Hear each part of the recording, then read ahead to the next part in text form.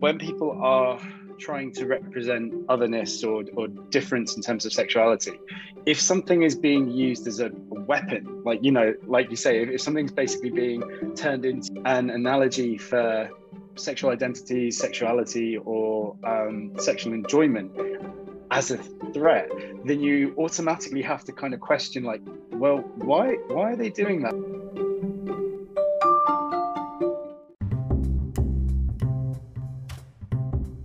Welcome to Speculative Sandbox, your audio playground for creative storytellers.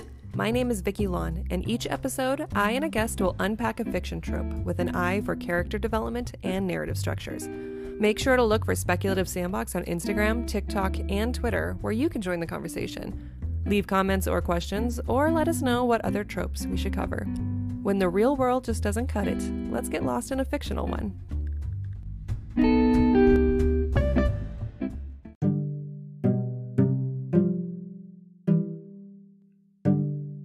Digital publishing expert and writer Nick Coveney joins Speculative Sandbox to talk about sexuality in speculative fiction, specifically the evolution of LGBTQ representation. We discuss how fiction can be used to challenge norms, the pressures and importance of representing a marginalized group, the political backlash to having more diverse voices in books, and how authors like J.K. Rowling can hurt a community. Also, do you love X-Men? Stay for the deep dive at the end. How's the weather out there?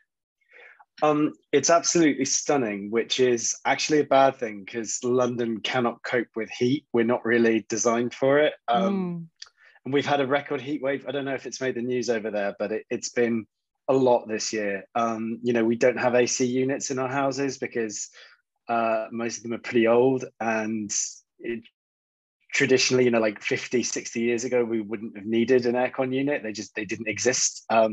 So we can't cope as a country when it gets too hot. And we've had a record heat wave that's been lasting for about 2 months. So it's getting pretty bad. Like, our garden is just dead. Like, all of the grass has died. They've banned people using hoses in their back garden to try and stop there being a drought because they're worried about water shortages. Yeah. So yeah, it's getting a little bit intense. Wow. So I live in Arizona, and I'm probably where I live is not equipped for flooding or snows, but we are probably the one area that's used to extreme heats, especially in the Phoenix area, where it feels like you're walking around in an oven during the summer. And I hear about the extreme heat hitting you guys. That has been in the news. And I think we also have it along our northern area as well, like Washington, and they have the same problem where they don't have air conditioning units. And it's kind of scary to be thinking about how this is affecting these communities because you don't have the infrastructure to support that temperature. Yeah, and also because of that, we have a lot of green space traditionally, and that's now all basically turned to straw. So like everybody's garden and all of the grass lawns are turned into just like dry, dead grass. Wow. And all of our parks in sort of countryside, it's basically a tinderbox. So we keep having wildfires and stuff where, that would be something unheard of 10 years ago. Mm-hmm. Wow. Well, stay safe. I'm sorry you guys have to go through that. It's crazy. You guys having that over the last couple of years. I know Northern California was dealing with very similar situation where they had forest fires everywhere. I would Zoom with my friend, and he would constantly be in the background, would be like a red sky and ash falling from the sky. It was apocalyptic. It was so scary. It's it's really quite troubling, and yet it doesn't seem to be kind of creating the kind of attention you'd expect it to. Obviously, there's a lot of things happening in terms of global politics, but it's just fascinating that everybody's still focused on how we can just keep going with the current status quo rather than actually trying to change things. So I don't know what more hints the planet needs to give us that this isn't sustainable and that we're doing a bad job, but just doesn't seem to be landing at the moment. Yeah, I feel like as long as the wealthy and the people in power feel like they can just power through it, and us lowly types just gotta suffer, I guess that's just how it's gonna be. Yeah, I don't know if you've seen Don't Look Up, but that film that came out, I think it was last year. I have seen that. Yeah, I think the problem is all those people assume that they'd be on that rocket, and therefore all Yeah. of our all of our leaders and power makers are kind of like, well, if anything does happen and this planet dies, I can afford to buy my way onto that Mhm. spaceship illicitly. So what do I care if every other layperson dies, because Yeah. it's not going to affect me. Yes. Yes. I'm just waiting for the people who think that they're the ones that are going to ride on that rocket to realize, oh no, I don't qualify. I'm not that high up, and they could have done something and didn't, and now they're screwed. But anyway, while we get through these very tough and scary times, especially I look at I have family in Texas too, and they were dealing with some really scary flooding recently. I guess we'll talk about sexuality and speculative fiction. So thank you so much for joining me. I know this is something that we've been working on getting together for a while, and I'm just really thrilled that we were able to make it happen. So Nick, tell me and our listeners about yourself and some of your recent projects. Thank you. I'm Nick Coveney, and I'm delighted to be here chatting to you today. My background is working in trade publishing here in London, UK. I've worked for a number of publishers, including some of the big five like Hachette UK and HarperCollins. I've also worked for some smaller independents, and I used to be an editor many, many moons ago, and then I kind of became a digital product, digital publishing specialist, and I started working on apps and enhanced ebooks and audiobooks. And then I ended up working at Rakuten Kobo, who are a leading ebook and audiobook retailer, as well as a tech company that make Kobo devices, very similar to Amazon's Kindle devices. And now currently I'm working as a sort of freelancer in the digital publishing space, and working with a couple of startups on things I can't really talk about yet, but it's all very exciting. And on top of that, I'm also an author myself. So I'm currently querying my dystopian YA fantasy novel. Very cool. So now I've got to ask, what are your thoughts on the latest acquisitions and the situation between Simon Schuster and Penguin? Um, I think that the merger is potentially very dangerous. I understand the sort of thought driving it. I realize why the industry wants to continue consolidating, but I do think that it puts a lot of power, particularly acquisition power, in the hands of one holding company, which is very, very dangerous. And I think it's fascinating because it looks like the Department of Justice is really recognizing this as a threat and kind of clamping down to stop it in a way which it hadn't done previously. Going back a little bit to what we were just talking about with my career history, I used to work for Hachette back when Hachette UK were the number one publisher here in the UK. And what happened was, Random House published 50 Shades of Grey. And that became such a huge international phenomenon that they then acquired Penguin. So Wow. Penguin, who used to be like the second or third biggest player, got bought up by a smaller one because that publisher had grown so much from publishing 50 Shades of Grey globally. And then they leapfrogged Hachette and became the global number one publisher. And, that's all driven by Random House's parent company, Bertelsmann. So that's a huge media conglomerate in its own right. But it's just kind of fascinating that they've already leapfrogged to be the number one player in the industry. And now they're trying to acquire Simon Schuster as well. And, the number one player will cannibalize the fourth player of what used to be traditionally called as the big five publishers. I don't think it's very healthy, particularly for the kind of overall ecosystem of publishing.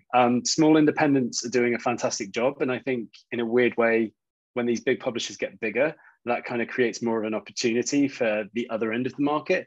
But for all of the other competing businesses, it's just going to make things far harder because like auctions or acquisitions, how do we know that Penguin, Random House and Simon Schuster are going to do everything they claim they'll do?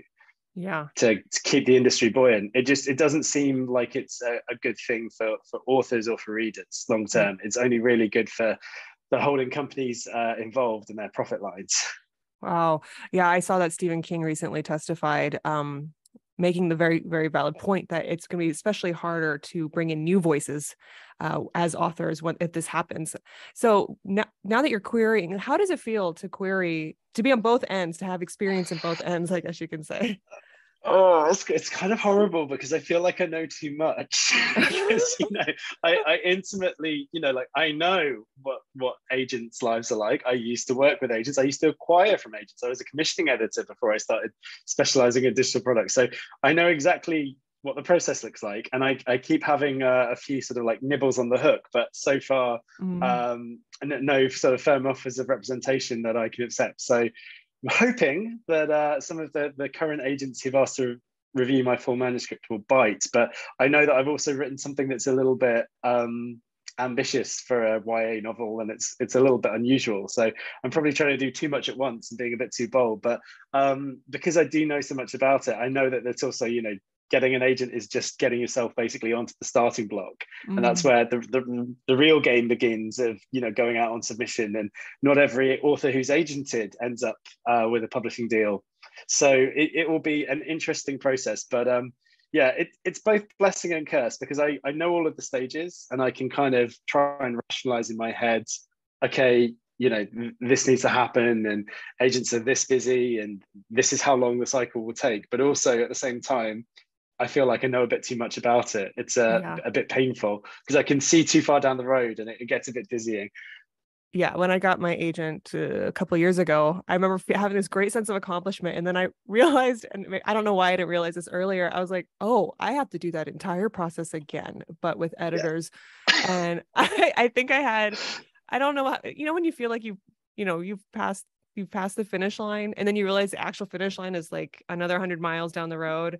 And now the submission process is so slow. It took 2 years for my manuscript to be accepted by an editor and then actually read by the editor. I couldn't believe it, but that's the norm now. Yeah, I mean, I think the thing is that there's so many issues at the moment in terms of publishing staff burnout, both for agents and for people working in-house and publishers. Everybody is being stretched so thinly, and being asked to work across so many books or so many projects simultaneously, that rather than speeding up, which is what we all thought would happen with the advent of digital publishing and self-publishing. I remember when people were saying, right, in the future, acquisitions process will take 3 weeks or 3 months. And the truth is, for like a celebrity, or say, E.L. James' newest 50 Shades book, if that happened, that would be the case, because it's a dead cert. Everybody would just rush it through. Everyone would drop their real normal, day-to-day priorities, and books like that can hit the market super quick. But for every other sort of regular author, and particularly for debut authors who are just trying to sort of enter the ecosystem, it takes like upwards of 18 to 21 months, just because everybody is so thinly stretched already. They can't work any faster than that. And I think it's a real sort of challenge, and it's making me consider self-publishing, because I also know a bit about that, and I know I could do that if I wanted to. But it's tricky, right? Because if publishers need to commission 2 years in the future, there's no guarantee that the market trends they're trying to observe now and cater to will still be as relevant in 2 years' time. Yeah, it's such a lag. I have anxiety about that too, because the book that is currently on submission combines science fiction with women's fiction, and it's gotten, it is a little bit, it's a genre blender. And while I hear that people want genre blending, I'm noticing it's hard to get it across the finish line because it's so different. And meanwhile, I'm watching a lot, and it has a Asian American POV. Meanwhile, I'm watching those types of stories getting released right now. And I'm like, if only I had been on that boat 2 years ago when we started this, I'd be right on with the trends. And now I'm like worried that I'm missing it entirely. I'll try not to worry too much, because the good thing is that, if those books hitting the market now do well and show that there is an appetite, particularly for that POV, then hopefully that will help you in the future. It's one of those weird things. I mean, my YA is very queer, unsurprisingly, maybe, given what we're going to be talking about in a bit. So like I've got gay rep, bi rep, and non-binary representation in my YA debut. And I hope that that's the kind of thing that we can have now in a book which is more kind of like a dystopian contemporary fantasy, in a post-Heartstopper world. It feels like, the queer community should be able to have myriad stories and not just fluffy high school rom-com type settings. Like, I think life's a bit broader than that. So yeah, we'll see. But in theory, what might happen is that, you know, those books hitting the market now, if they do well and build up a good track record, that could actually like be useful in terms of having good comparisons, so that, you know, like when they're talking to booksellers and going out to the wider, because that's the other thing, like once a publisher buys it, then it just like moves on. It's almost like in a computer game, you know, you beat one boss and then you find out that actually it's one of those horrible bosses that's got like 3 or 4 different forms. Yeah. And the agent inquiring bit is just like phase 1, and then publisher is phase 2, and then the final form is like it actually going to market and going into readers' hands, which is both, you know, the best but also the biggest and scariest bit. So yeah. Well, let's talk about then sexuality and speculative fiction. And I didn't include this question. I just thought of this question, so I might be surprising you with it a little bit.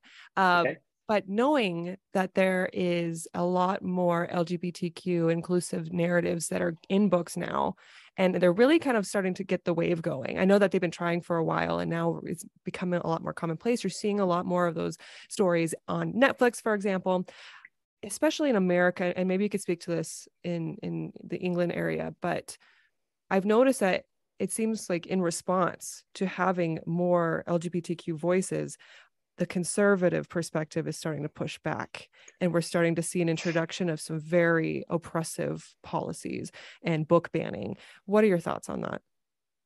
Yeah, I mean, it's a great question, and I'm actually really glad you asked, because I think that a lot of your listeners might not be aware of some legislation we had here in the UK called Section 28. But that was basically a policy which predates, you know, Florida's Don't Say Gay bill. And it was introduced by Margaret Thatcher in the 1980s. And it stayed effective in schools in the UK all the way through until like 2003. So when I was at secondary school, we had a policy called Section 28 that was part of the law of the UK, that meant that schools could not promote homosexuality. And the full wording was that they could not promote homosexuality as a pretense at a normal family relationship. So what that led to, unfortunately, was a lot of, for want of a better word, I'm going to say bigots, but you know, a lot of people with extremely conservative values, or very right-wing people who don't believe that LGBTQ people deserve to have rights or deserve the opportunity to exist. Those individuals interpreted that law as meaning that they couldn't and wouldn't already say anything positive about gay people, bi people, but they could be as negative as they liked. So some of the worst bullying I experienced when I was at school, because I got outed at 15 back in 2001, some of my worst bullies were actually my teachers, which is a horrible kind of, you know, and it's scary, but, you know, like I honestly could never have dreamt of reading a book that represented me, my sexuality, or my kind of life when I was at school. That just didn't exist. There was certainly no YA being published in the UK that catered to it in the early 2000s. And the only novels that I could get my hands on, you know, I'd have to go to the local library and ask for it myself. And, you know, I ended up with my relatives, who have been very supportive, thankfully, of my sexuality, giving me books that, you know, they knew had a queer focus or featured men who fall in love with other men. But that was pretty much my only outlet, because it just wasn't featured in our schools. And I think, you know, now, thankfully, that law got repealed. But there are horrible rumors that in the UK, we might have a similar legislation introduced soon that will basically do the same thing, but attacking the trans community, which will make it illegal for schools to talk about trans and non-binary people. And that just shows how warped the kind of political lens has gotten. I think it's definitely a worrying challenge, but I think some of it really is just the way these organizations work.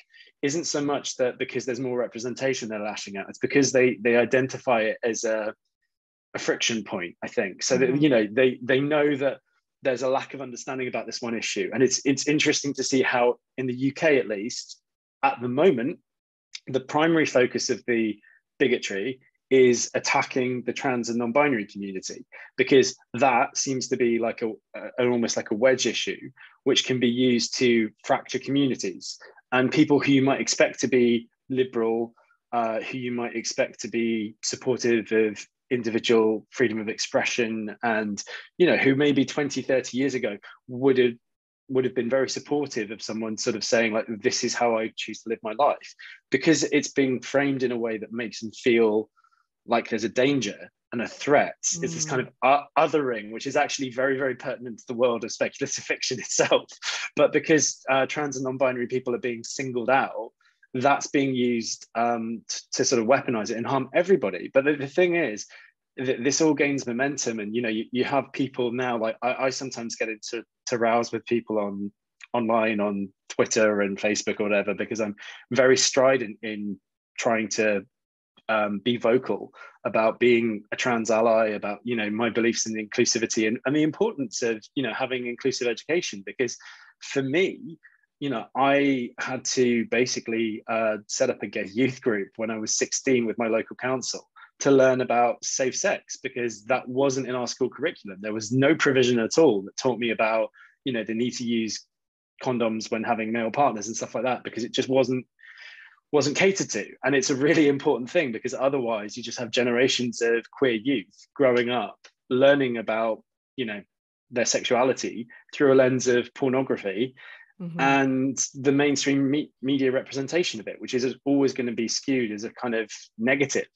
And now, I find that when I'm trying to communicate these things online, I instantly get responses like, okay, groomer, like, wow, that's being used as a callback. And all I'm saying is that, like, you should acknowledge that these things are beneficial and that they help people. And that if you don't create it, then you create a vacuum, right? That's the problem. If you don't have good representation for marginalized communities, then you're leaving space, and that space will kind of get filled by the internet. And I think when it comes to sexuality, particularly in terms of like sexual health and safe sex, that will actually just become porn, right? Because if people can't find information that's going to be educational and helpful to them when they're on the internet, they're just going to find really sexualized stuff instead, which is really bad. So, ironically, these people who are attacking everybody who's trying to fight for better representation are perpetuating cycles of harmful behaviors themselves, and they just use it as an instant put down. Like, there's no real dialogue there. It's just an insult now. It's just thrown around, and that's quite scary. So when we look at sexuality and speculative fiction, it's very interesting, because I think it really depends on who's writing it, when it was written, and how speculative fiction can be used to express sexuality, especially based off of the time that it could have been written as well, metaphors and all that stuff that could be taken with good intentions or misinterpreted as negative. For example, I'll pull out a trope, but like alien relationships, right? You can see that as a metaphor for in science fiction as the acceptance of people who might not be considered the main demographic, but some people might see that as, no, they are truly alien. And you just got to make sure that it's interpreted correctly, or you're looking at the right stuff. So let's define sexually and speculative fiction. I want to ask your thoughts on this. I wanted to find some sort of website or resource to help me kind of figure this out. I found enacademic.com. I'm guessing en means English, but the way they define it is science fiction and fantasy have traditionally been puritanical genres oriented toward a male readership. They can be more constrained than non-genre literature by their conventions of characterization and their effect on depictions of sexuality and gender. However, speculative fiction also gives the freedom to imagine societies different from real-life cultures, making science fiction an incisive tool to examine sexual bias and forcing the reader to reconsider his or her cultural assumptions. What is your thought on that definition? I like a lot of it. I think that it's quite broad brush, and particularly in what it's saying about traditional fantasy and science fiction. I think the text that a lot of people look at when talking about sci-fi and speculative fiction, things like Frankenstein is kind of inherently got a queer lens to it, because there's this weird sort of tension between not just Frankenstein and the monster, but the explorer who discovers Frankenstein and the monster. And there's this kind of like male on male gaze thing, which is really fascinating. But you know, Frankenstein is a deeply queer book in many ways. Like the men kind of dominate it. There's barely any female characters who are allowed to be anything more than a corpse, or you know, a victim and then a corpse, because that's just the way Shelley wrote it. But it's quite fascinating if you think of her relationship with Byron and his famously kind of multifaceted and slightly confusing sexual identity and sexuality. You know, we don't know whether or not Byron identified as bisexual, because bisexual wasn't really being used in the lexicon at the time. We know that he had relationships with men and women, and we know that he you know, was quite extrovert and quite bold for the time in terms of being open about those things. So if you look at Frankenstein in that lens, like Frankenstein is a great book for representation of sexuality in sci-fi and speculative fiction, arguably. So I don't know that I agree with the idea that, you know, that it's something set in stone, that it's inherently restrictive. But I do think that for a long time, particularly the sort of early focus of 20th century and 21st century speculative fiction, it did seem to be something that for a long time, particularly once we moved into the pulp era, was kind of like just glossed over, or so marginalized that, you know, you blink and you miss it type references, where a lot of it then boils down to interpretation. You could, you know, have huge debates about whether or not something is or isn't trying to represent sexual identities and sexuality in that way, or if it's something that's, you know, like you say, deliberately being misinterpreted, or people almost clutching for representation and trying to like reinsert themselves back into it, like deliberately queering it. So I like that definition, but I think that it's got a few things that I would probably tweak and fine tune. Yeah, it seems like it's catering to the straight perspective rather than being inclusive. I think that's a really, really good point. So how do you see sexuality being portrayed in fiction traditionally, before we break into how we break those rules later? I mean, it does depend a little bit on the genre and the art. I think that, you know, for so much of traditional fiction, particularly in the speculative world, a lot of it is sort of replicating a sort of biblical scenario, right? So last two humans on X new planet or something, or new race on this alien world, and they have to go forth and breed like crazy, and that becomes inherently heteronormative in most cases. So I think, you know, when sexuality is reduced to just being like a biological function, that in itself, it can be quite reductive. But the other thing is that obviously here in on our home planet Earth, blended families are becoming a thing, and it's a bit of a fallacy to pretend that you know, queer couples can't have kids or can't breed, or, you know, wouldn't ever have offspring of their own, because it's just not true.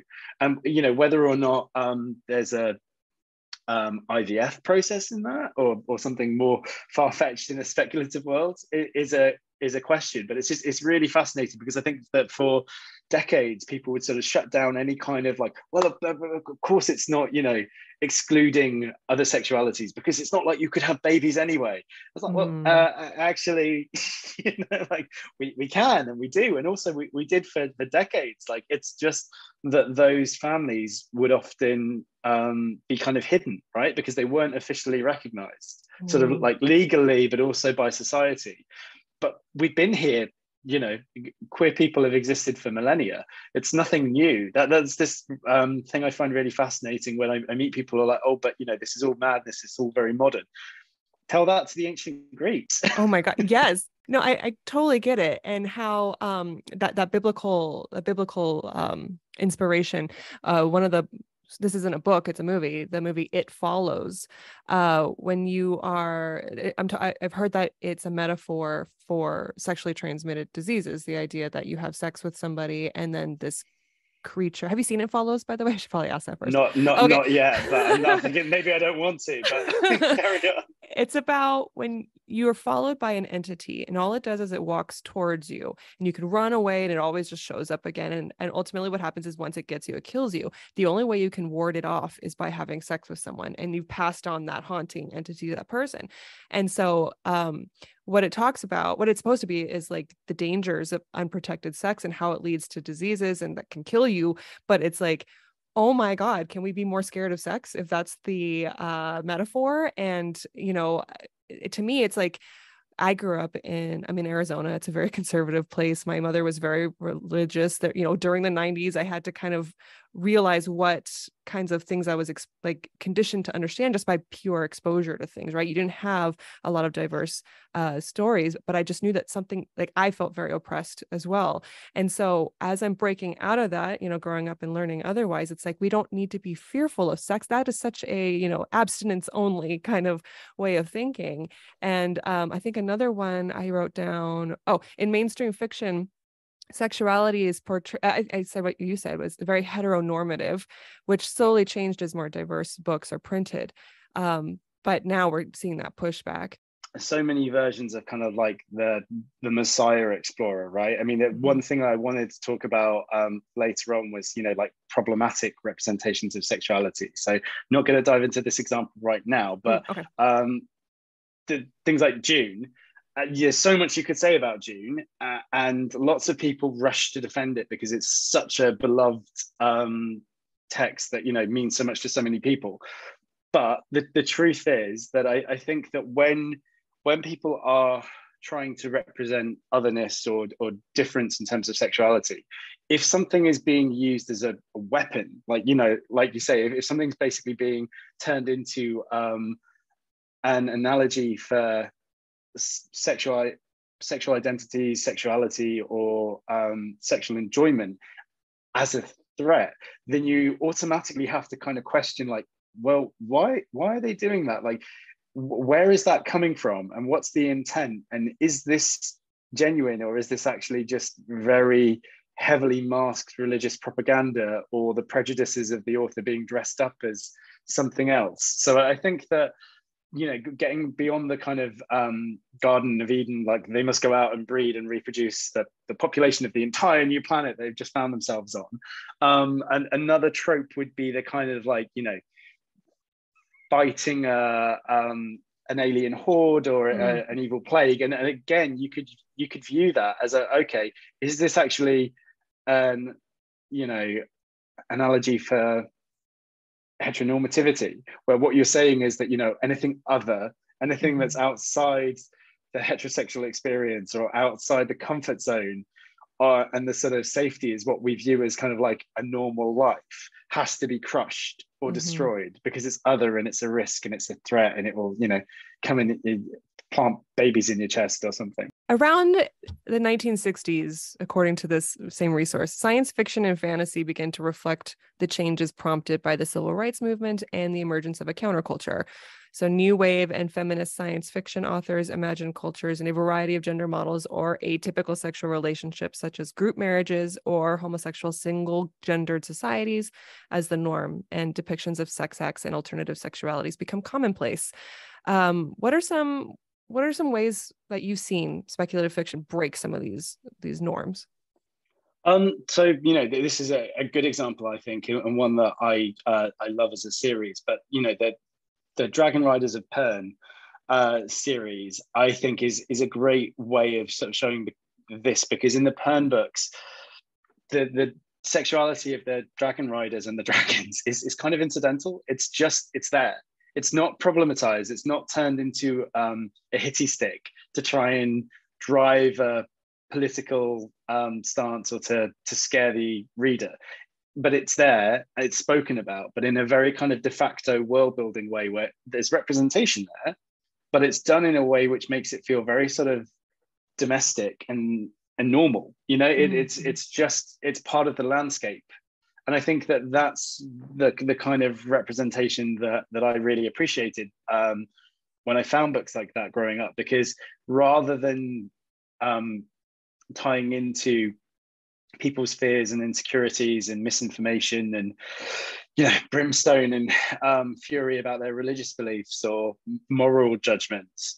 If you kind of take all of that away, and it's just this is actually a different form of relationship, or this is a different kind of life, then it isn't inherently scary, but it doesn't detract from the plot. It actually enhances it. So I think the Pern books are a great example. And yeah, ironically, they were, I think, first published in the mid 1960s, as was Dune, which is actually the opposite. So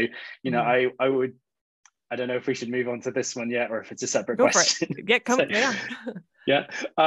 But Dune, I've always really struggled with people's love for, because when I read it, I was horrified as a teenager. I actually stopped reading Dune because the representation of the Baron is so sort of caricatured and hateful. And I gather that that there was a lot of discourse both at the time around publication and in the decades following. But I also, I've seen the original Dune films. I haven't seen the latest one, and I refuse to sort of engage with it as a fandom, because I think that's a very clear example of an author weaponizing sexuality, because the Baron's sexuality is a point of disgust. It's part of what makes him reprehensible. Now, obviously, he isn't just a gay character. He's a pedophile and also an incestuous one, but it's kind of like tying into every possible negative caricature, every horrible, harmful trope. And actually, it just feels like homophobia in the character. Like, if you were going to ask me to name like one fictitious representation of a character that basically embodied homophobia, it would probably be Frank Herbert's Baron. And it's quite clear that he had an openly gay son who he famously had a terrible relationship with and didn't approve of his lifestyle. And it shows, right? Like, the evidence is there. It's in the book, and it's in so whenever you kind of like celebrate that book or further it, you're also celebrating that representation, and I personally think it's quite harmful. So that's an example I don't like, but also from the 1960s. I would love to hear your interpretation of J.K. Rowling.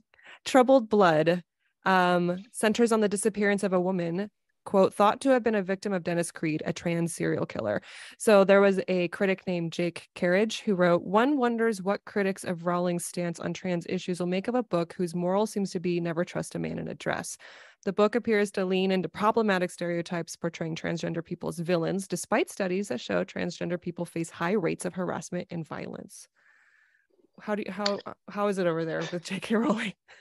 Oh God, I could talk about this for hours. I wrote a pretty lengthy blog post about my thoughts on J.K. Rowling, but that was predominantly about the Harry Potter universe. And I have had such a sort of strange journey, because growing up, I was very much of the Harry Potter generation. I got handed the first book before they were famous and popular, because I looked like the boy on the front cover. Literally, my mum saw this like bespectacled boy with bad hair and glasses and gave it to her bespectacled boy with bad hair and glasses. That's the level of my involvement. So I was there from the beginning, and I was an enormous fan of the series. And I used to actually, when I joined the publishing industry, I used to defend the series quite a lot, because I found the snobbery that people would kind of look down at J.K. Rowling and say nasty things about how the Harry Potter books didn't really deserve the success they got, really unpalatable. Now, I feel quite differently. And it's a huge shame. But yeah, Troubled Blood is a very, very harmful book. It's interesting because the pseudonym that J.K. uses for those crime books is Robert Galbraith.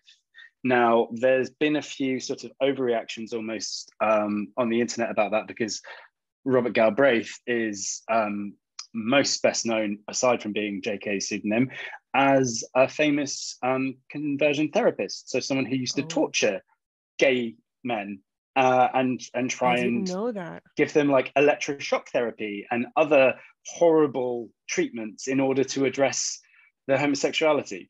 Now, I am not, for clarity, trying to claim that was J.K. Rowling's motivation in selecting Robert Galbraith as a pseudonym.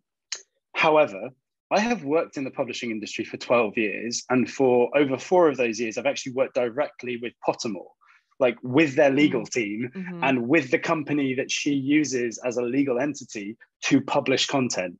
And there is no way in any universe that lawyers weren't all over her potential pseudonym names list. Yeah.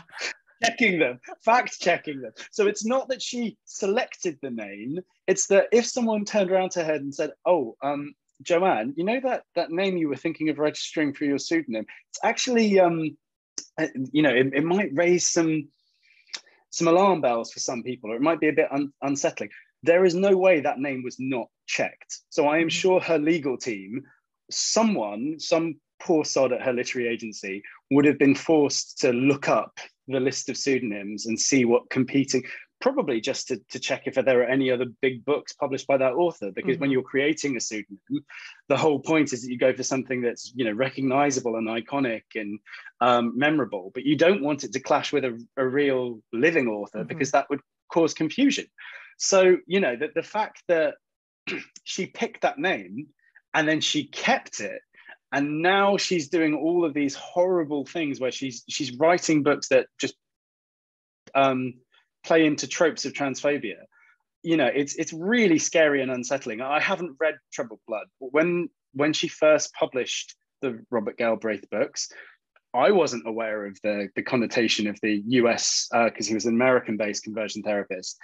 You know, it took a few years for the internet to kind of latch onto that as a potential inspiration maybe for that name. So I read the early ones, and I was actually very upset by the depictions in one of her earlier books by that same sort of Cormoran Strike series, The Silkworm, because I thought that was incredibly horrible to aspiring authors.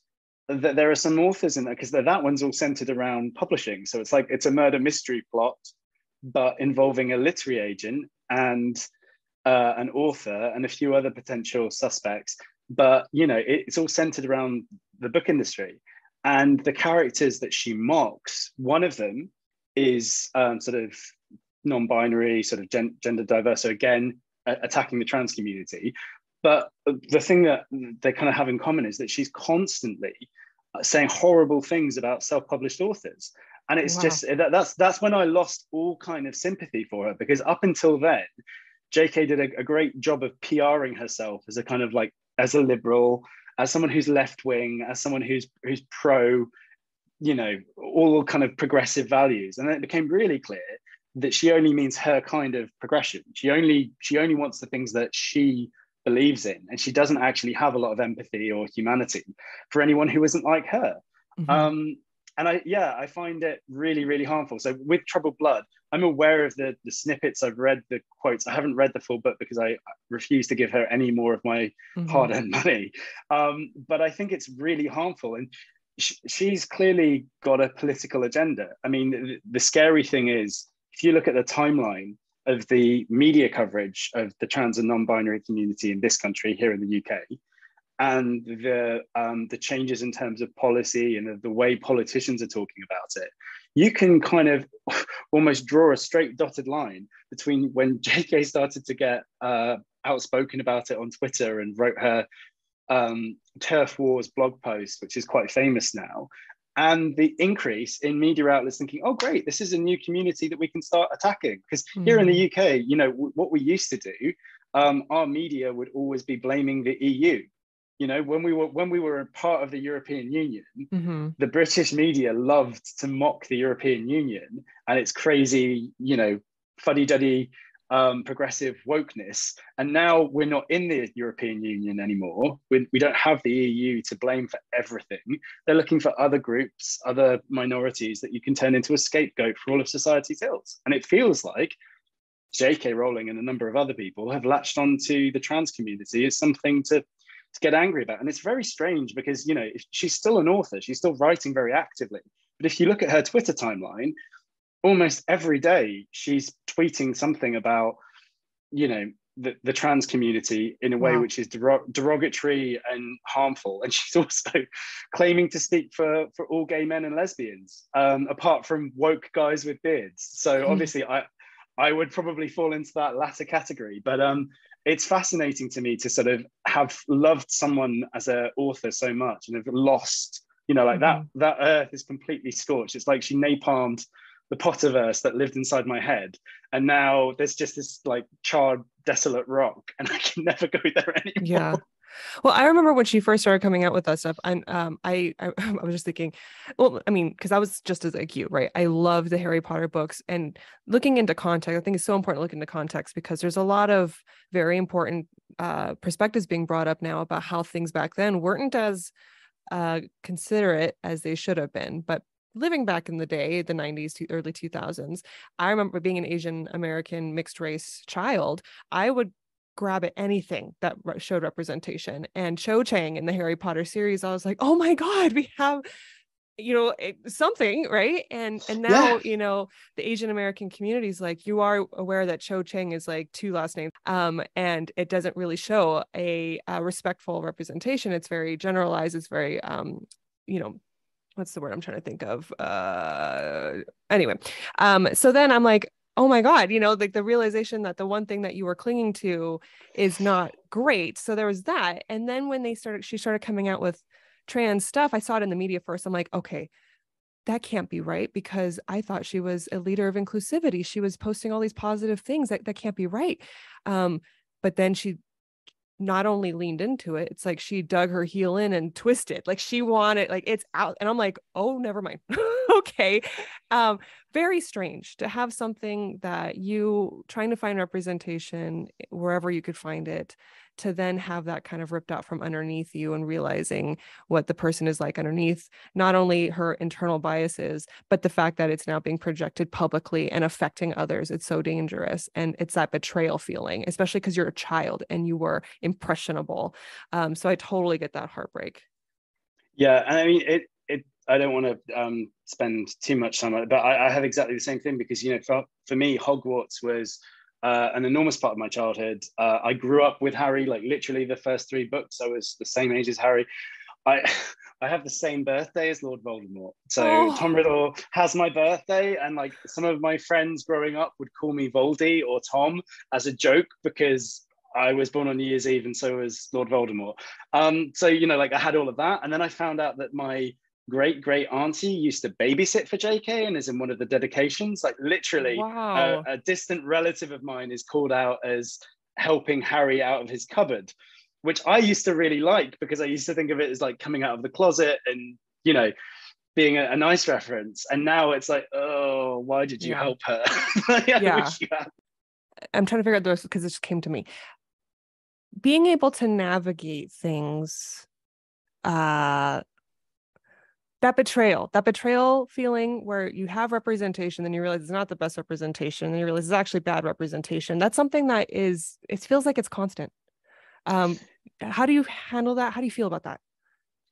I mean, I think it's important. I mean, it's such a complicated thing, because I'm very pro imagination. I'm very pro people, you know, channeling their creativity and writing what they want to write. But there's this whole thing where people are getting really defensive, you know, the cancel culture, the way people are constantly trying to sort of stop things from being critiqued, right? There is a huge difference between a critique, which can be constructive, informative, educational. You know, I've been on the same journey with like the problematic representation of gay men in Hogwarts and the Harry Potter series. Like Dumbledore, I always knew Dumbledore was gay. I mean, his first appearance, he comes out in spangled purple velvet. Mm-hmm. She couldn't have made him look more like an Oscar Wilde dandy if she tried, because he comes out in like purple and gold.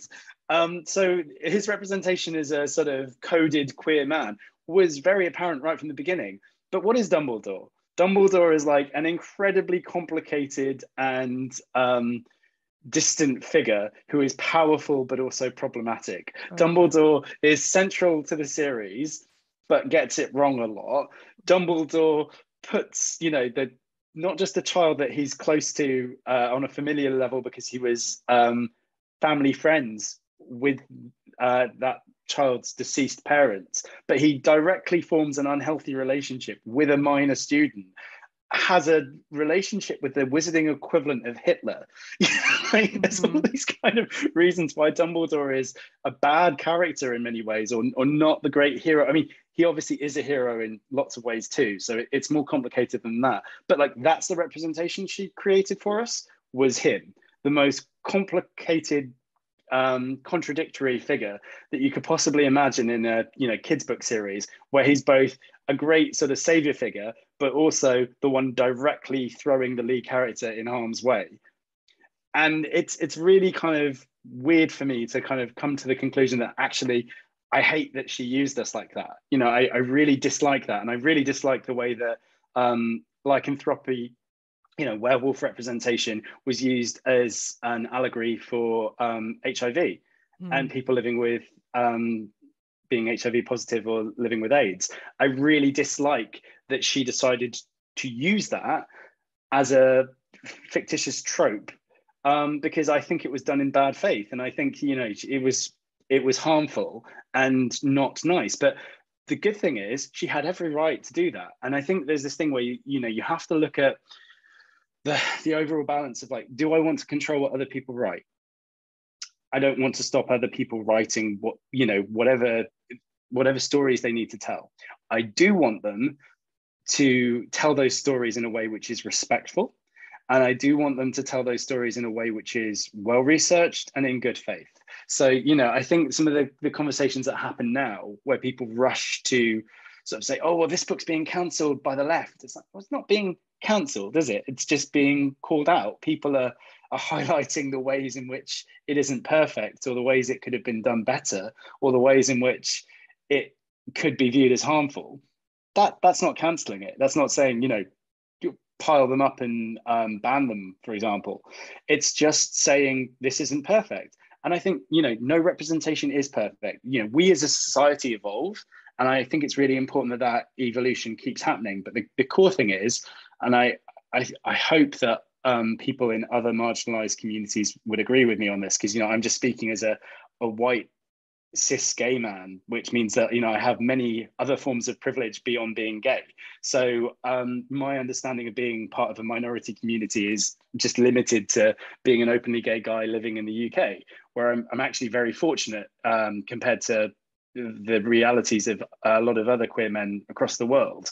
So what I would say is that it's really important that representation is done from a place of care and due diligence, because more rep is good as long as it's being done with good intent. What I hate seeing is characters, like queer villains who are there just because the villain can be gay as well, and that's just another form of promoting his villainy.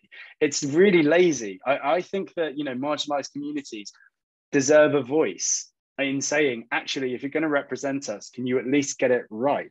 And I think that's one of the things, right? With Harry Potter, you've got things like Seamus Finnegan, who's an Irish guy who blows up stuff. She wrote those books in the 90s in the context of the Good Friday Agreement and the Troubles in Northern Ireland, and was completely fine with putting a comedy Irish character in who blew stuff up all the time.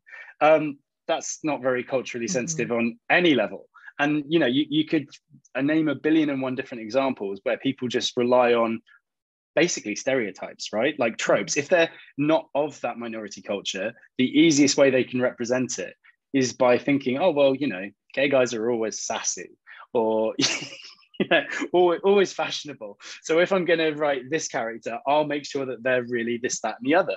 And it's lazy, but also it's not true. Like, people's sexuality is such a broad spectrum, whether they're gay, bi, pan, polyamorous, ace, that there's so many different forms of sexuality. And for some people, they're very fluid. I mean, I've known I was gay since I was 10.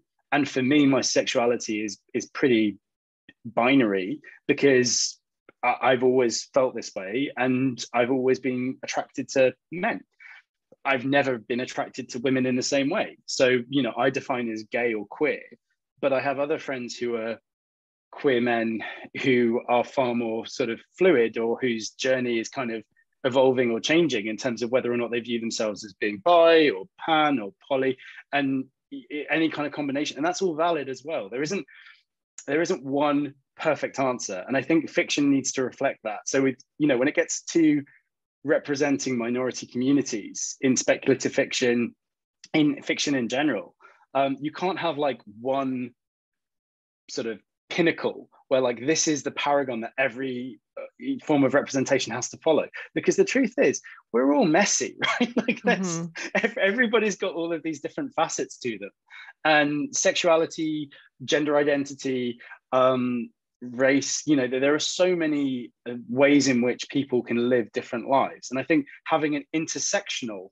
view of representation means that you have to kind of allow for more than one model, right? You can't just say, right, well, this is what gay representation should look like, and this is what sapphic, lesbian representation should look like. Because the truth is, even if you try and do everything the right way and you reach out to the community that you might not be a part of and try and represent their lived experience, you're not going to represent all lives in one example. So you have to allow for a dialogue. You have to actually like listen and learn and let people say, well, this is a great example, or I really enjoyed this because of X, but this bit of it is problematic and maybe we should try and move away from that going forwards, because otherwise people just repeat the harm to marginalized communities for no reason. And I think we can do better. One of my biggest fears, and I've talked about this in a previous episode, is I'm writing from a marginalized perspective, but one of my biggest fears, and I'll hear from other authors, is doing it right and being well received from my own marginalized population. Do you feel that pressure? Yeah, massively. I mean, I have no idea whether or not I'm ever going to be successful in securing an agent and securing a publishing deal, or if I'm going to get too bored and fed up and just self-publish. If I do self-publish, then it's very unlikely that it'll ever make headlines. But if I did live the dream and get a literary agent and then get a publishing deal with a major publisher and have my book promoted, I do think, well, how are other people going to react to this? Because my book leans quite heavily on some autobiographical stuff. It's basically a bit of a love letter to the boy who was my first crush, but explored through like a fictitious lens. So I won't say too much, but there's a young gay character, a young bi character. They meet when they're kids. I think the US equivalent would be like elementary school or maybe even kindergarten. I'm not sure, but they meet when they're really young kids and then they grow up together. And it's set across 3 different timelines, and they grow up playing computer games, and there's all these sort of like nice, fun things, but they actually live atop a hellmouth. So it's very fun. Buffett. Yeah, I think it's fun. And we lived in this Tudor cottage, like the Elizabethan Tudor era. My family moved to a Tudor cottage immediately after my dad died. And there was a well, the village well was in the back garden. So there was this like centuries old, ancient and also like horrible looking well that was just part of our back garden. And it used to belong to the whole village. And then it was just like carved up and made part of the garden of our cottage. So in my book universe, that is the epicenter of the hellmouth, right? The hellmouth is underneath the well, basically. Awesome. That's so cool. Well, I feel you've got to weaponize your childhood trauma, right? Absolutely. Oh gosh, you're speaking to the person who did that too. So I've got all of that. And basically, the guys grow up together. They go to different schools. They bond. They have fallouts. There's a love triangle and then like a love rhombus situation. And it's very will they won't they in lots of ways as they grow up. But eventually, they get latched onto by the hellmouth. And the whole kind of thought behind that is that because they're falling for each other, like their light is more attractive to the darkness. So like that's why the hellmouth latches onto them as the conduit to opening up. And what happens is that the gay character has this great like grand plan for them finally getting together, and it all revolves around them playing the final installment of their favorite computer game. They're going to play it together. It's the 3rd in the series, and then after that they're going to go on this amazing camping trip, and during the camping trip he's finally going to tell the boy that he's been in love with that he's in love with him. and then the games developer pull the plug on the game and are like, oh, we're going to save it for the next generation console, which happens in the gaming world a lot. Like you can be really hyped up and excited for this big gaming release, and then 2 weeks before it's due to come out, the games developer can be like, well, you're going to have to wait for the next console for that. Yeah, so that the gay character panics and goes on the dark web, like the unofficial sort of naughty internet that does really exist, but we never really talk about. And he goes on the dark web and finds a pirate copy to download, and it comes with all these warnings that if he plays that copy, it might corrupt his system. But actually, he's not getting that from the dark web, he's getting it from the Hellmouth. And they start to play it, and then the world starts to unravel, because the more they play, the more the Hellmouth opens, and then they have to try and stop it. Amazing. So that's what I've written, and it's got loads of gaming geekery, lots of like X-Men references and the like, as well as computer game stuff. But I'm very aware of the fact that like it represents me, my imagination, my passions, and my imaginary bisexual protagonist who's the counterpoint to the gay character. I'm not bi, so I've had lots of my bi friends read it, and I've asked them like, is this okay? Because I'm not bisexual, and I don't know whether or not I'm doing a good enough job for you guys. And also, my gay character, he's not going to be representative for all gay men on the planet. I'm sure there's going to be lots of gay guys reading that whole thing. Oh, well, I wouldn't have done that, or he's far too, flawed and problematic for me. But for me, I can only write the characters that I want to write. But I have attempted to do my research. I have attempted to reach out for other people for sort of sensitivity read, because personally, I think that there's no problem with having sensitivity reads. I don't understand why anybody would object to being sensitive when talking about things outside their lived experience. I'm quite strident on the stuff that I've included from my lived experience, because I lived it. So yeah. Some of my friends are like, oh, that's a bit dark, or that's a lot to happen when you're a kid. And I'm like, yeah, it stays in because it literally happened, or a version of it happened. So that can stay in because I know that stuff like that can happen because I lived it. Yeah, you don't want to erase your own experience and lose that voice. No, and who knows if it ever makes it out into the world, then I'll make sure that I send you a copy. Okay. maybe people will enjoy it. Maybe people will see themselves represented. I don't know. But all I do know is that I think we can't let ourselves get to the stage of stifling creativity or silencing ourselves, silencing our own voices and our own memories and stories because of fear, right? That would be really counterintuitive. Like just because of the fear of offense or the fear of it not being perfect, to not try and share my voice, to not try and have my lived experience out there contributing seems kind of wrong. And because, what are we then entering into where you have to have all of these factors ticked off a list before you get a chance to communicate it. I think that there's a big enough world out there for everybody to tell their stories. And as long as you do it with good intentions and, the right kind of moral compass driving it. So you're not trying to harm other people. You're not trying to peddle misinformation. You're not trying to sort of like secretly push a load of religious or political. So, I mean, maybe you are. Some people want to do that in fiction. Personally, I was force fed the Narnia books as a kid. And even as like a 7-year-old, I was like, this is just the Bible. Yeah.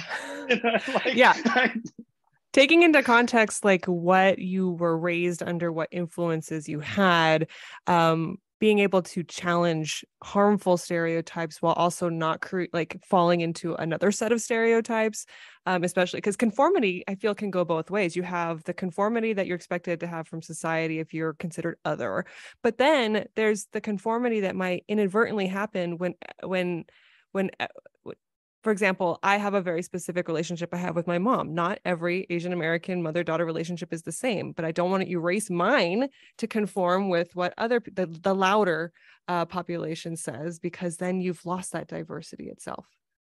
Yeah, and why should you? Like for a start, that is your lived experience. But for a second, like the world can contain more than one. I know people say there's only 7 plots or whatever, but the truth is, we're all more complicated than I think we let anybody truly realize. Like everybody perceives each other through multiple lenses, but we all have lots of different facets. We all have more history than anybody expects, and we're all quite complicated in our own unique, exactly the same way. Mm-hmm. Like everybody has their own stuff, right? But you can't let the fear of other people, not liking your version stop you from communicating it, because that would be wrong, right? And also, what are you doing instead? If you did write a more traditional Asian American mother-daughter dynamic, but it wasn't your lived experience and it wasn't something that you actually believed in, you'd just be writing it as a stereotype to conform to the trope, right? So then you're almost like writing it deliberately in bad faith, which I think is way worse. That's true. You're not helping your community at all that way. And the beauty of it is then people will read it and they'll go, oh my gosh, I had the same exact feeling. And then that validation, they're like, oh my gosh, I've enabled and empowered someone else to come out now with their story, is really powerful. So you have given a lot of great advice. I have a question dedicated to advice. So for writers, and knowing that you were from both sides of the industry, what advice do you have for writers when it comes to writing sexuality in fiction? And furthermore, if they're writing outside of their own sexual identity, how can they make sure to be inclusive? So I think I touched on it earlier on, but I think that the primary thing I'd recommend is research. So, like research and outreach. So, make sure, if you know that you're telling somebody else's story, make sure that you're doing it respectfully and from a place that actually, you're putting care into it, you're putting due diligence. But I'd even go a little bit further and think, why? Why am I doing this? Like, what's the real motivation? If I'm being brutally honest with myself, am I writing this because this is the story I have to tell and I'm really passionate about it and these characters live in my head rent free and I know that I need to communicate their story and I've got it all plotted out? Or is it a bit more cynical than that? Because the one thing I worry about a lot, as more diverse publishing is happening, which is something I've longed for and lobbied for a really long time. So I'm really delighted to see more diverse books out in the world, and I want that to continue. I don't want it to be a trend. I want it to just be a part of the ecosystem, a part of the landscape. And I mean that not just in terms of LGBTQ plus representation, but generally, I just want more minority voices which have been marginalized to have the representation that they deserve. But I hate it when I can see something that I think is just like a cynical ploy or a bit of like a bad faith, a bit of inclusivity, where it's like, and I'm just going to mention this because if I do that, then that's a hook, right? I'm not going to name it, but there is a YA book that I read a few years ago that I've seen listed as being queer. Now, the author doesn't identify as queer, as far as I know. I've never seen that in any of the press. It's not in any of their, it's not on their website. It's not in any of the profiles, because I did actually go away and check, because I thought, okay, this is a queer book. I'm going to take that as, true, but I will dig into it and double check. The author doesn't identify as being queer. One of their characters is queer/gay. That character I thought was a terrible 2D stereotype and was actually incredibly harmful. And therefore them being sort of centered in this kind of really high octane, gossipy YA setting just seemed like a really bad faith bit of cynical inclusivity, right? Where they were using the fact that, and if I make that character gay, that's an interesting twist. And then I can make them, sassy and slightly toxic. And that's fine, because that's inclusive. It's not really. Like what you just done. You've just put a bad character who's deeply flawed with very few redemptive qualities, centered everything around them in a way that makes them seem worse and pulls out all of their most extreme toxic traits, and you're using that as your example of gay men. Great, thank you. That's what we need in terms of representation. So I think veer away from anything that is being driven by wanting to pander to the market. I think if someone wants to include different sexualities or different gender identities, difference in their books, that's fine, as long as it comes from a place of authenticity, and as long as it's actually something that is integral to the story and not just something very, very cynical. Because if you're deliberately including queer characters because you want to market it to the queer community, rather than you genuinely want to tell that story, you genuinely care about it, you genuinely believe in it, that's not great representation. That's just trying to take people's money.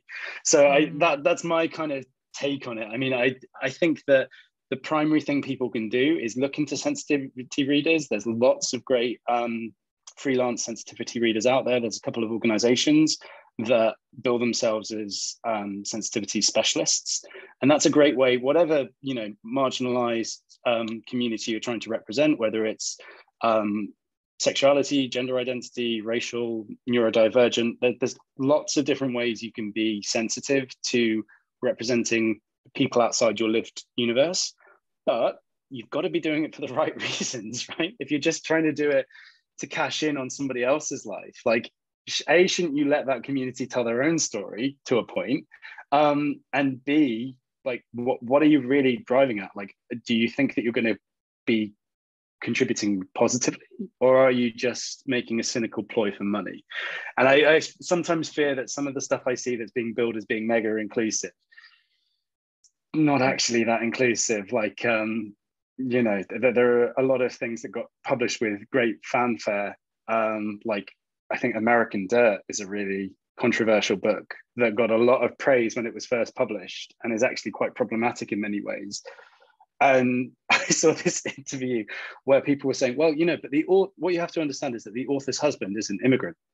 Mm. The author's husband is an Irish citizen. So they're a white person in America. This is the one about Mexican immigration, right? And yeah. I think at the book release, I read a story about how they had, I don't know if this was rumor or not, but that their centerpieces had like barbed wire or some incredibly offensive representation. It's exactly that. It had barbed wire all around the tables, just for dramatic effect. Now, but publishers often use props, and sometimes they're a bit tacky, but that's just tasteless, right? Like that is just really insensitive and very harmful. And look at the people who are commissioning that book and the people who are promoting it. They're not from that community. Like, it would be different if it was people from that country saying, like, this is an acceptable way for us to, and if that was the author's lived experience. But my understanding is that that's a white American lady who wrote that book, and she was inspired by the strife and struggles of her immigrant husband. That immigrant husband is from Ireland. Mm-hmm. So an Irish person in America, from the brief, I've only been to the States once so far, and I plan on coming back to visit very soon. But my experience was that, you're not treated in any way badly or othered as a European in America. In fact, everybody seems insanely nice about Europeans in America, because it's almost like we're exotic birds or something that just wandered out of the zoo. Once we hear British, the accent. Wow, yeah. Do you know the Queen? Do I know the Queen? Well, no, I am a queen, but no. I love it.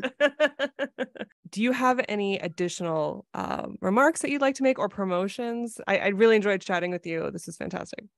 Likewise. The only thing I'm going to mention, because this is how we initially first started talking, I wanted to talk about X-Men and Phoenix. Oh, yeah. Yes, tell me all about it. That's what it came about. But I was just, I love X-Men, and Phoenix is one of my very, very favorite characters. But I do think there's something really, really fascinating about, like, taking the all-American sweetheart figure of Jean Grey, giving her ultimate power, and then deciding, do you know what, she should be a bad girl, right? Like, it's almost akin to, like, the weird retribution arc and redemption arc that Britney's had, where, like, she's sweet, she's innocent, she's perfect, she's everything, then she's destroyed, she's nothing, she's being used by her family, and then she's back on the plinth and being celebrated again. And it feels like Jean Grey and Phoenix, you've got this weird kind of continuity where she's the most powerful ex-person in every universe for large stretches of time. But the major thing is that she makes really bad life choices. Yes. Oh my God. Okay, so I used to watch X-Men in the 90s. Loved that show. Same. I loved Rogue. I think because I grew up in a hyper conservative household, that Rogue's inability to, like, physically touch, like, I was like rooting for you, Rogue, but with Jean, what frustrated me beyond all ends was that she was so very on a pedestal, very idolized, seemed amazing, but she always seemed to have issues that prevented her from reaching her full potential, whether it's like, oh, it's just too much, oh, it's so hard, you know, like when she's using her mental problems and mental powers, and Xavier has to help her. And I just kept going, like, if she's so powerful as everyone is saying, why do they keep kind of holding her down narratively, character wise? So I see what you mean about her. And then, I mean, they changed it all with the Phoenix Saga, both the original one and then the Dark Phoenix Saga. They then gave her like unlimited power, but then she was too powerful. And I think the writers kind of realized that with a character like Phoenix in the mix, it's like, well, you're always going to have this sort of like secret source because she's a cosmic goddess, basically. So they had to find ways of limiting her power. And there were a couple of different narrative arcs. I don't want to put too many spoilers in for people who haven't read the original Phoenix comics, but you really should, because they're brilliant. I love them. But the interesting thing about it is they take this like good girl and then they make her in Dark Phoenix into like the biggest badass. Like, she commits a lot of crimes very briefly, because it only happens over a few issues, but she does things in Dark Phoenix that like no other evil villain in the X-Men universe does for decades. And it's really kind of like fascinating to see how much the writers kind of reveled in taking this character that had been so sweet and innocent and everything nice, and then thinking, actually, do you know what? She can go bad. She can go, you know, as bad as possible. And it's like the original kind of like, am I the villain thing? She suddenly's like, oh, I don't think I'm the villain. I don't think I'm the villain. Am I the villain? And it's amazing to me, but I loved it so much. I always go back to that those two comic books, the original Phoenix Saga and then the Dark Phoenix one. I love them to bits, but they are fascinating. And then, you know, afterwards they're like, right, let's just wash our hands with it because it was all very messy. But you know, the great thing about X-Men is they're constantly retconning everything. So the old narratives always come back. I never talk about the Phoenix Saga films because they're terrible. I think the only thing that everybody kind of agrees on is that we do not speak about the X-Men films, particularly X-Men 2 or whatever it was, where they tried to do Phoenix and just messed it up. But that was when they took the blinkers off Phoenix and Jean Grey. They kind of took Jean Grey and were like, right, now you can be everything that you've always had the potential to be. But the problem is, it's too much all at once. And what does that lead you? You know, ultimate power comes ultimate corruption. So my exposure to the Jean Grey was, I think there were a couple episodes in the 90s cartoon, and then I don't know if the cliffhanger, my memory's faint. And then of course the X-Men 2, and then the most recent X-Men.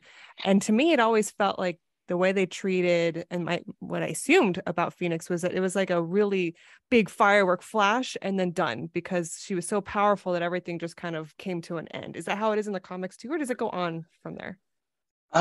So for a while they played around with it. So there's the original like Phoenix arc where basically Phoenix is a guardian force that's invoked to help the X-Men fight the Shi'ar. Because there's the evil Shi'ar emperor. I can't remember his name at the moment, but there's an emperor who is trying to get hold of the M'Kraan crystal. And the M'Kraan crystal is basically a galaxy in itself. So if you were to open that crystal and channel its power, you'd have the power of an entire galaxy, which is what the evil emperor tries to do. And this is where you have like Xavier's psychic wife, who's a really fascinating character, who's called, oh God, that's going to really annoy me. Lilandra. So Lilandra of the Shi'ar is the sister of Tekken, and Tekken is the evil emperor. Tekken is the one who's trying to open the M'Kraan crystal.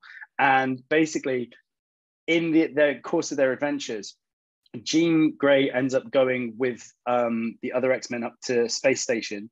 This is before they know what's happening, before they know about Tekken and the Shi'ar and what's going on with the crystal.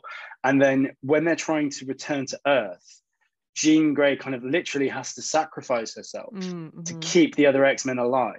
And when she does that, the Phoenix Force, basically like flying throughout the cosmos, finds her and latches onto her as a host body because she's so powerful, but also she's doing such a sort of incredibly wholesome thing and saving her loved ones. And it bonds with her instantly. And then for a while, like they have lots of issues where Phoenix Force basically it saves the day. It's like a magic wand in narrative terms, you know, Deus Ex Machina, you just have whoop, Phoenix Force will save everything. And they managed to, you know, stop the evil emperor. Then they actually, at the end of that arc, killed off both Phoenix and Jean Grey, and then obviously love of the character and for narrative reasons brought her back. When she comes back, then there's a while where she doesn't have her Phoenix powers, then they resurface, then again there's like quite a few issues where different things happen, and then all of a sudden they bring in the Hellfire Club, which is interesting because the Hellfire Club is the first kind of representation of Emma Frost.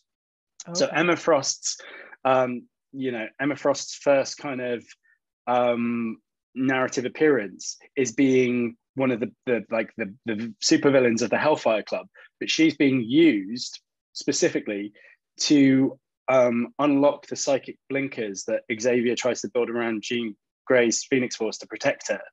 Because basically what they realize is that when Jean Grey comes back, she's altered irreparably. The Phoenix Force doesn't want to leave her body, it refuses. But also the Phoenix Force, like, it wants to live, right? It's not actually had a sensory existence up until Jean. So when it comes back, it wants to taste everything. Like, it doesn't just want the nice stuff. It wants to try chocolate. It wants to try everything. And that leads to, this sort of like weird thing where you have Xavier doing something which is a bit problematic because he's kind of like putting mental cages within Jean. Like, he's going inside Jean Grey's brain and messing about with stuff to try and contain the Phoenix Force in a way that, Jean kind of consents to, but she doesn't really have a choice. And it's very sort of, I think it's really interesting in terms of, sexuality and everything else, having an old straight man go into this incredibly powerful young woman's brain and start messing about with stuff. And then when Emma Frost starts undoing those bonds and releases Phoenix, that's when she goes bad and turns into the Dark Phoenix, which is when it gets very interesting. So then sexuality in X-Men, how do you think they did in general? So, I mean, I've always loved the X-Men, and I love it now even more than I did as a kid. And I always thought it was, analogous to being queer, but I was always very frustrated by the fact that, until Iceman's great retcon with Bobby Drake being the first openly gay X-Man, we didn't have any real queer representation for forever. But what I liked was they retconned that so much that they basically went back and said, nope, actually, in every historic thing of Iceman you've ever seen, even when he was sleeping with women, he was still a gay man. And I was like, yeah, if you're going to do a big series retcon and take a character who's existed for like 5 decades and then say, right, they're gay, don't just do it in like a small token way. Like, go full fat on that.